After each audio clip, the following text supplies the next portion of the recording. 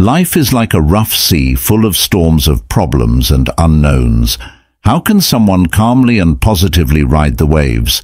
This question has been around for a long time.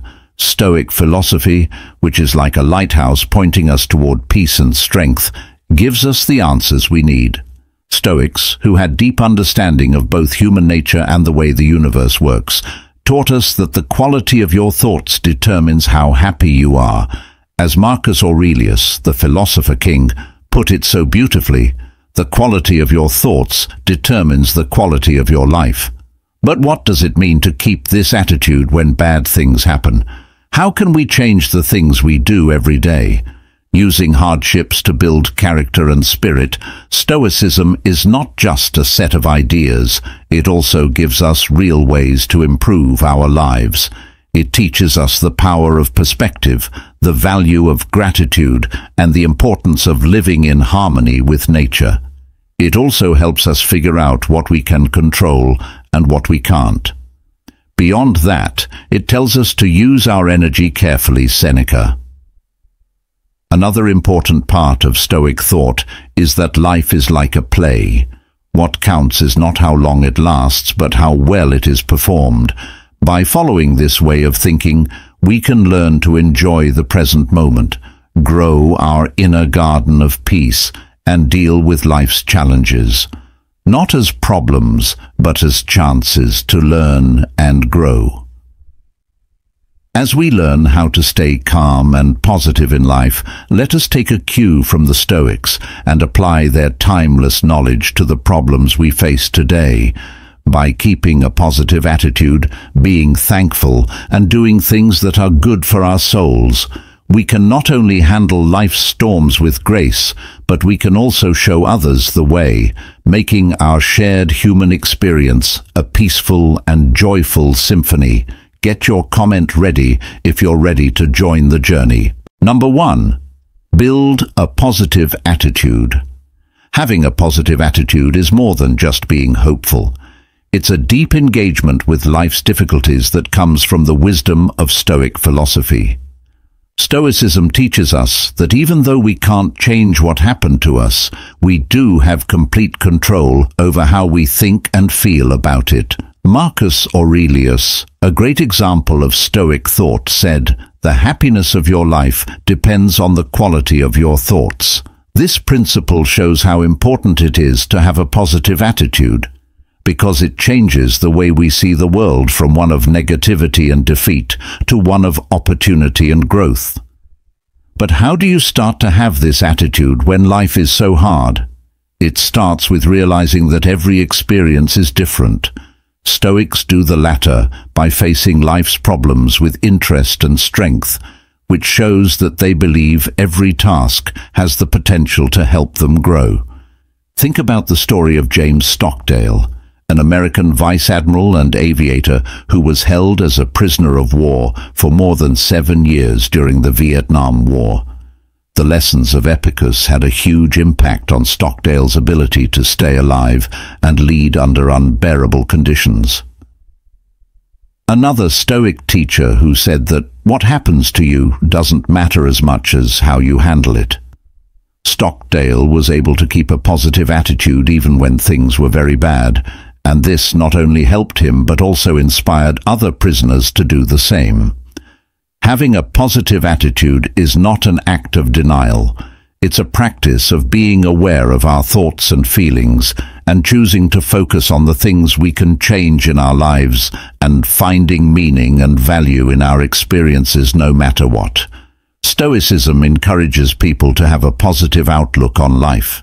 This isn't just a way to get through life, it's also a way to live it more fully, with resilience, growth, and a strong desire to see the good in everything.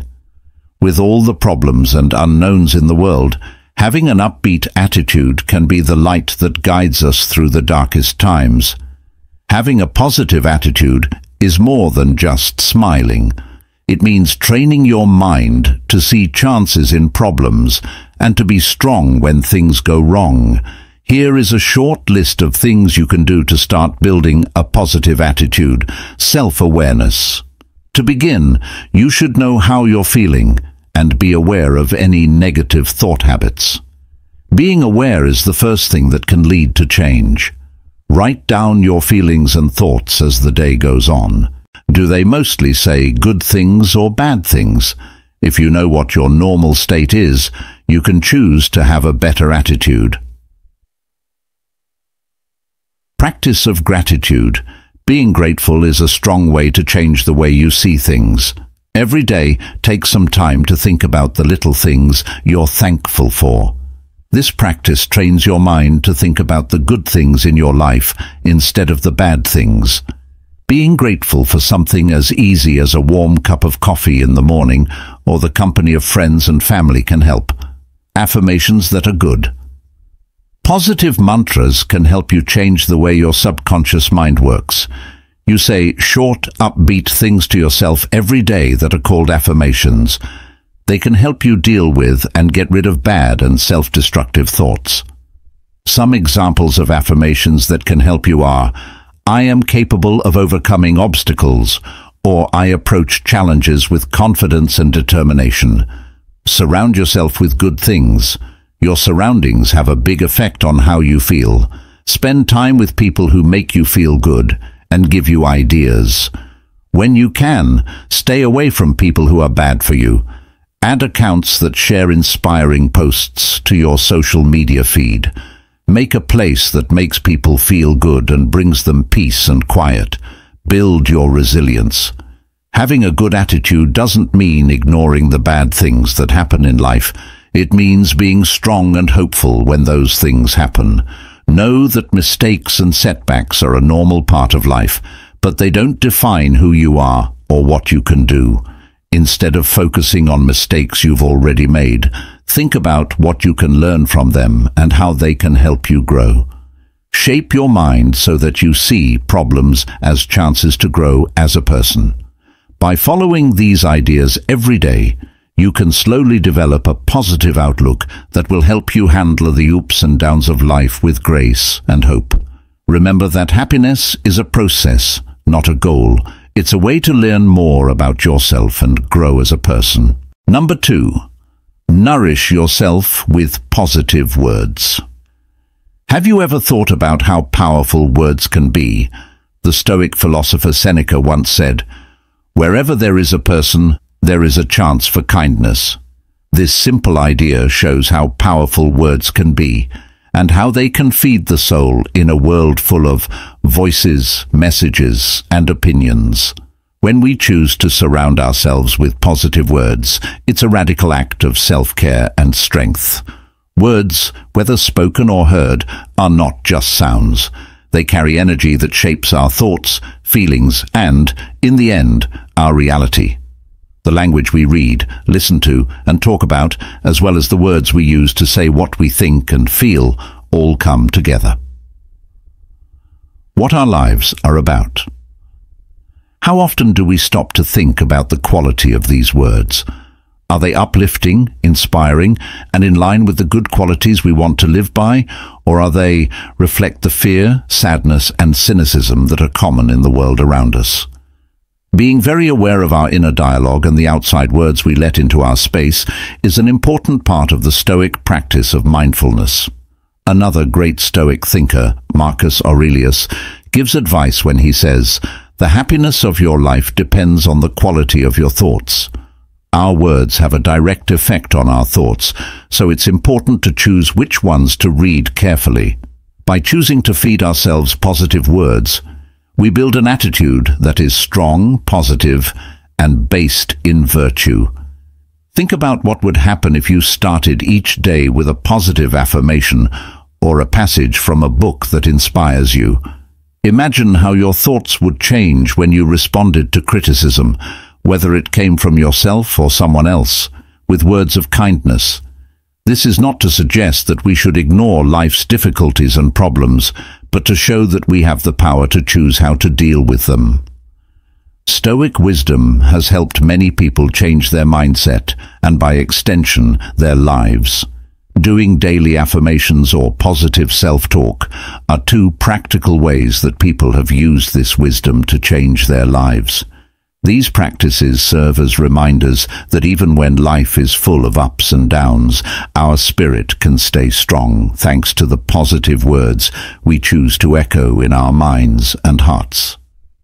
So, let's ask ourselves, the answers to these questions could very well show you the way to a happy, fulfilling, and peaceful life. Please share your wise words in the comments section. Being negative can easily take over our thoughts and feelings, so it's important to develop a positive and self-empowerment attitude. One strong way to do this is to feed our minds with good words. Positive statements can change how we see the world and push us toward our goals, whether we say them out loud or to ourselves in our heads. Let's talk about how we can use the power of good words to make our lives better. Being aware of your own talk. Pay attention to the conversation going on in your mind. Are most of your thoughts good or negative? Being aware is the first thing that can lead to change. When you talk to yourself, pay attention to the words you use and choose to replace negative thoughts with positive ones. Pick words that empower. Words have power, and they can either make us feel better or worse. When problems or failures happen, choose to say words that boost your confidence and help you bounce back. Not, "I can't do this, but I am capable and I will overcome this obstacle." Keep things the same. Like any other habit, feeding yourself good words takes time and effort to stick with. Make mantras a part of your daily life by saying them in the morning, before bed, or when you're feeling stressed. Happy thinking neural pathways get stronger through repetition, which makes it easier to keep a happy attitude. Visualize success. Use positive words and lively images to build a strong mental picture of success and happiness. Close your eyes and picture yourself reaching your goals while saying positive things to yourself that help you believe in your abilities. Visualization makes you more motivated and sets your mind up for success. Spread joy. Eating happy thoughts has more benefits than just changing your own life. They can also make the people around you feel better. Tell friends, family, and co-workers positive things that will boost their mood. By spreading happiness, you not only make your own life better, but you also make the community a better place to live. Finally, feeding yourself positive words is a simple but powerful habit that can have a big effect on your thoughts, actions, and general health. You can use the power of words to create a life full of joy, resilience, and satisfaction by becoming more aware, using empowering language, staying consistent, visualizing success, and sharing positivity. Number 3, take care of your overall health. Have you ever thought about how much your physical health affects your mental strength and spiritual fulfillment? Stoicism is an old way of thinking that this timeless lesson teaches us that taking care of our overall health is not only our job, but also a reflection of our wisdom and virtue. Big Toe. A famous Stoic philosopher said that what counts is not what happens to you, but how you deal with it. This strong idea goes far beyond just accepting what happens in the outside world. It includes taking action to keep our physical, mental, and spiritual health in good shape.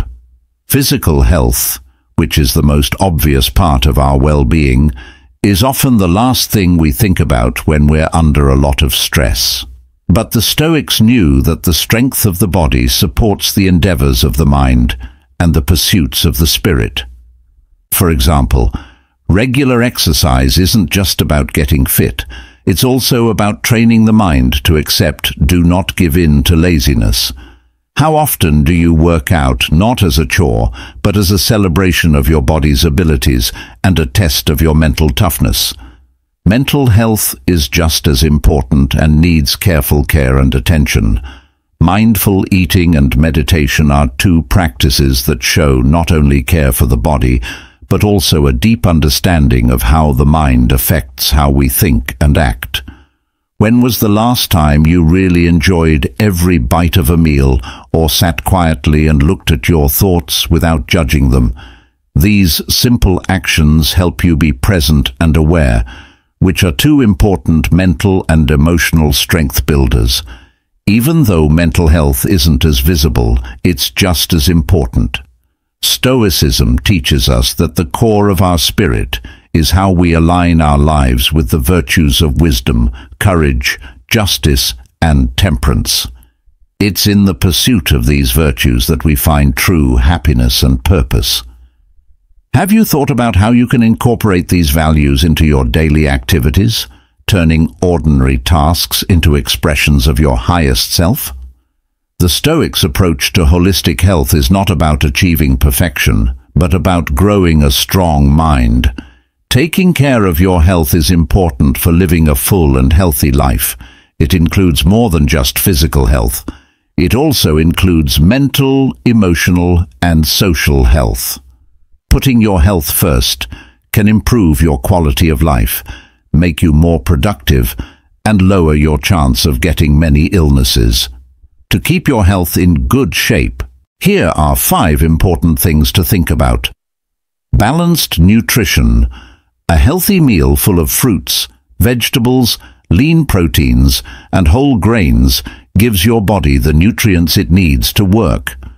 Cutting back on processed foods, sugary snacks, and high-fat meals can help you stay healthy and keep you from gaining weight. It can also lower your risk of getting long-term diseases like diabetes and heart disease. Regular exercise. Being physically active on a regular basis not only improves your heart health, but also makes you feel better and gives you more energy. Aim for at least 30 minutes of moderate exercise most days of the week. To get fitter all around, do a mix of aerobic, strength training, and flexibility movements. Enough sleep. Make it a priority to get 7 to 9 hours of good sleep every night so your mind and body can rest and heal. Getting enough sleep is good for your immune system, your brain, and your mental health. It also lowers your risk of mood disorders and long-term conditions like obesity and high blood pressure. Stress management. Do things that make you feel good, like mindfulness meditation, deep breathing exercises, or sports and activities that you enjoy. Chronic stress can hurt both your physical and mental health, so it's important for your general health to find healthy ways to deal with it. Regular health checkups. Make an appointment with your doctor for regular checkups to get preventative tests, vaccinations, and health checks. Finding health problems early lets people get help and care right away, which improves outcomes and lowers the risk of complications. By following these tips every day, you can take charge of your health and make it better, which will help you live a fuller, more healthy life. Keep in mind that small changes can add up to big gains over time, so start these habits today to be better tomorrow. Number 4. Develop a sense of gratitude. Stoic philosophy is based on the deep practice of gratitude, which is more than just being thankful for material things. Gratitude is an understanding of how everything is connected, a deep appreciation for the fabric of existence, and an awareness of the beauty in the ebb and flow of life. Marcus Aurelius, a Roman emperor and Stoic philosopher, often thought about how short our lives are and encouraged us to live in the present with a heart full of gratitude. When you wake up in the morning, think of what a precious privilege it is to be alive, to breathe, to think, to enjoy, to love, he wrote, encapsulating the essence of Stoic gratitude. But how does one cultivate such gratitude, especially when facing hardships or everyday problems? Have you ever stopped to think about all the many things and people who have made even the smallest pleasures in life possible? This act of reflection can change our frame of reference from one of lack to one of wealth. Stoic-style gratitude is a powerful way to fight anger, envy, and hopelessness. By focusing on what we have instead of what we don't have, we open ourselves up to the abundance that life has to offer. This doesn't mean that we have to passively accept injustice or suffering. It means that we choose to find joy and meaning in what we have and can control. For example, many people keep a gratitude journal as a way to consciously acknowledge their blessings.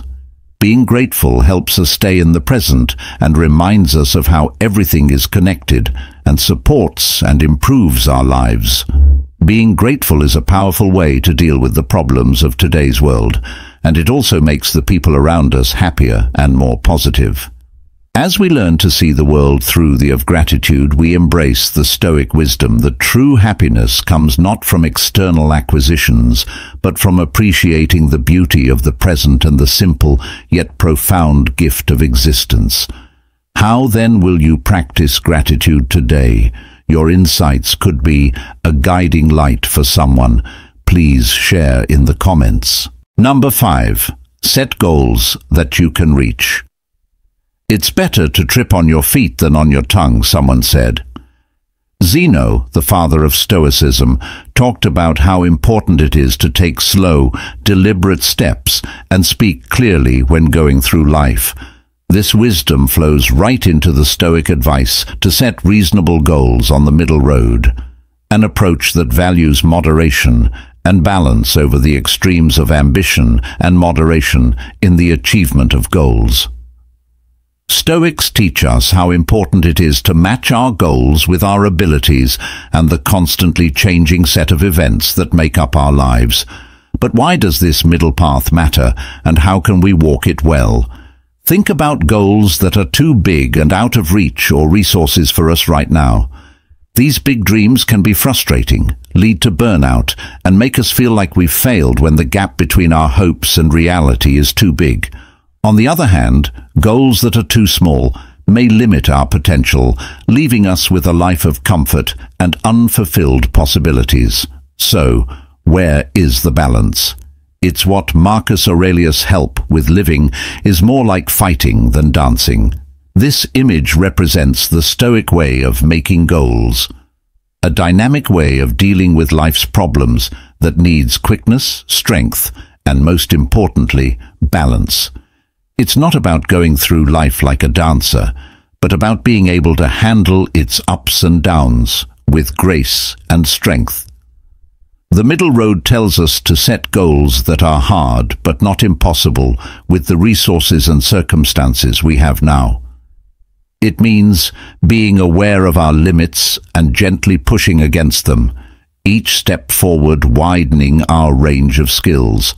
Have you ever set a goal that was a stretch but not a strain? It left you feeling energized instead of tired. That's what the middle path is all about.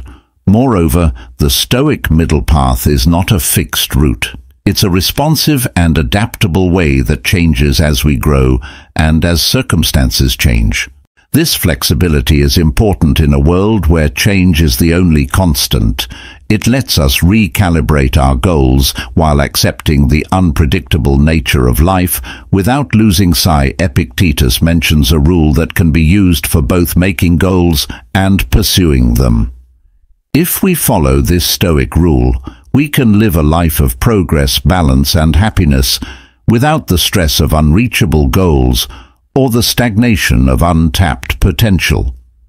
So the middle path isn't just a way to set goals, it's also a way of life that is fully in tune with nature's flow and ebb. Number 6. Explore new experiences along life's exciting path.